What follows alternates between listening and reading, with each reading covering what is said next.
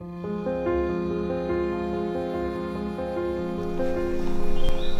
biggest lesson I've learned is that you have no idea who's going to come into your life and who's going to leave. So love those that are here, be grateful for new bonds, and appreciate the lessons that you learned from those that moved on. We have an idea of the type of people we want in our lives, but we attract people not based on what we want, but based on our values.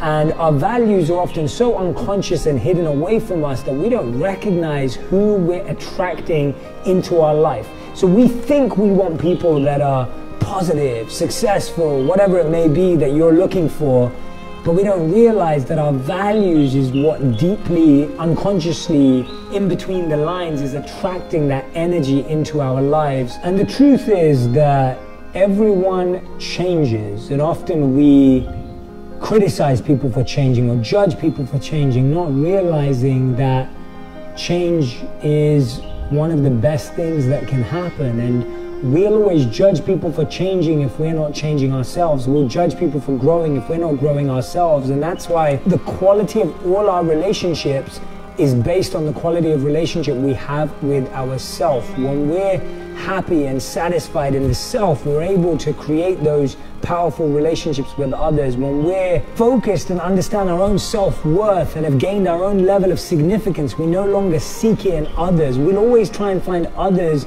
to fill our gaps as long as we don't fill our voids ourselves. And that will drain people. It will take away energy from them. No one wants to be your gap filler. No one wants to fill your holes in your life. No one wants to be that person that you completely drain and depend on and cause a strain on through that pressure.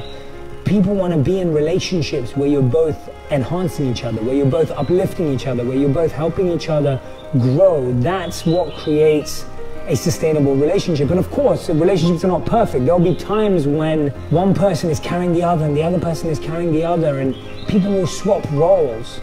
But you know in the back of your mind that the other person has the ability to do that. You trust that they have the ability to do that.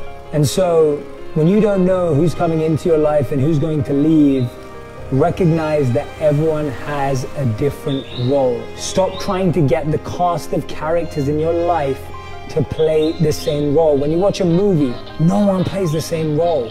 There's no one person that plays every role. It's not that type of movie. You need people in your life playing different roles, bringing different qualities, bringing different values, and bringing different lessons.